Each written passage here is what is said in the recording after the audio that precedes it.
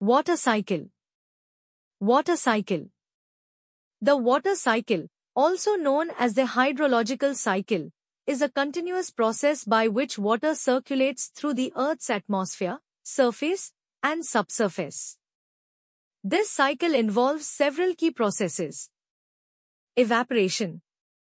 The sun heats up water in rivers, lakes, or oceans, turning it into vapor that rises into the air. It's like water turning into invisible steam. Condensation.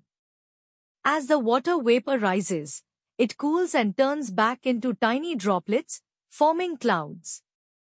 This is like steam on a cold window turning back into water. Precipitation. When clouds get too heavy, they release water as rain, snow, sleet, or hail. It's like the clouds are squeezing out all the extra water. Collection. The water returns to Earth, collecting in rivers, lakes, oceans, and the ground. This starts the cycle all over again. Importance of the water cycle.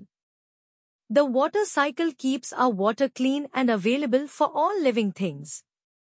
It's essential for drinking water, growing food, and maintaining a healthy environment. Conclusion.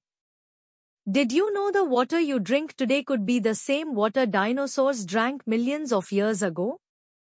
Thanks for joining our water cycle adventure. Don't forget to like, subscribe, and hit the bell icon for more fun science videos.